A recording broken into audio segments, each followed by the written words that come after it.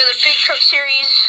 Here racing from Charlotte, and let's go to our starting lineup with the 21 on the pole, and along with the 24, the 80 and the 7, 55 and the 2, the 15 and the 86, and rounding out the field would be the 1 and the 20.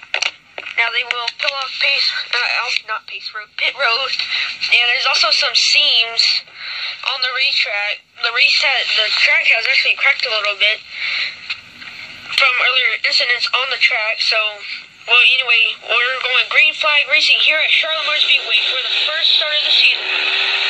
21 will take the lead, going to turn 1 by a lot. He goes high to block the 24. Here they come around, exiting turn 2, and the 55 will get in the 24. I don't know if the 24 will appreciate that a lot. 24 lives in a lot of ground.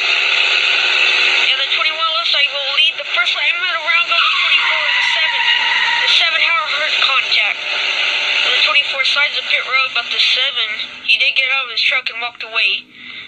Hard impact, hard crash for the 7. Anyway, green flag racing again. Final lap. 21 has the lead. And the 86 will make a lot of ground. He's already up to 3rd.